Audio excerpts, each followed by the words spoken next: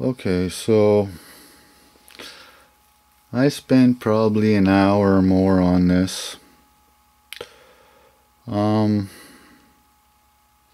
think I'm going to have to recondition the caps. They're new caps, but they're caps that were old stock in electronic facility, and I bought them and I've had them for probably 5 years or so. So I think I'm going to have to recondition them, and I might try again after I recondition them. But because it almost looked like it was starting to show a little promise, but I'm talking millivolts. It was just charging up millivolts. So maybe if I recondition the capacitor, it would work a little better, because you're talking a fair amount of voltage here. So I first was using this one here, which is what,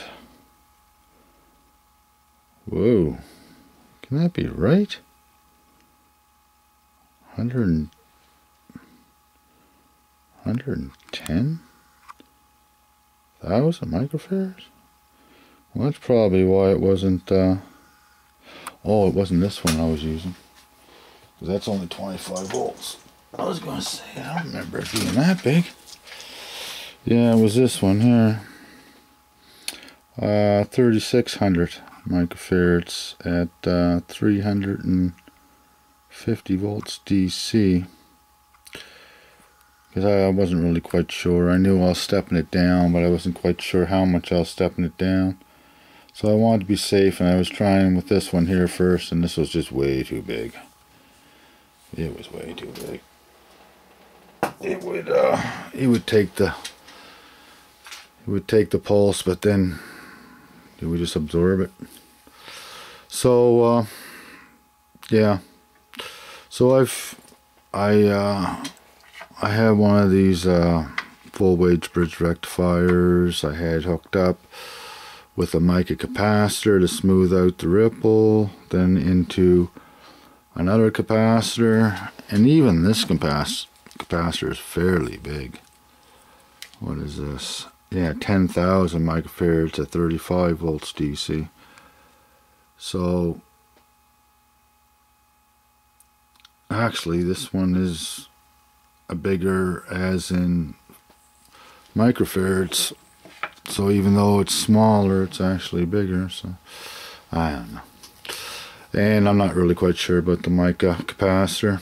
So I did a bunch of experiments here.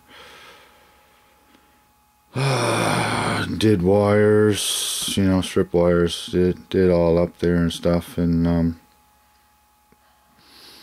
I've pretty well, since whatever video, I've done quite a bit to it.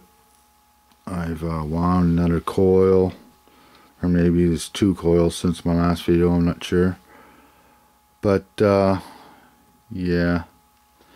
Oh geez, this is off. I wonder why. Oh, that must have been just me hitting it, because I am going to turn it back on, so gotta make sure it's fairly snug. Yeah, I might as well just turn it on and show what's going on. There's not a whole lot going on. As you can see, the spark is still going fine.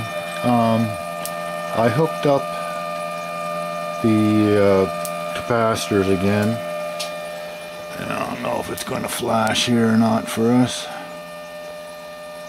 Yeah, you can see it, but it's going up to I think it's on the 10 scale, so it's going up about 30 or 40 volts pulses.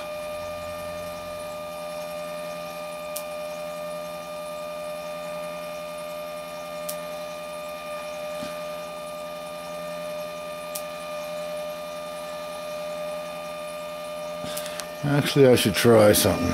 Instead of going with the full wedge bridge rectifier, it is just, I think it's the back EMF pulse.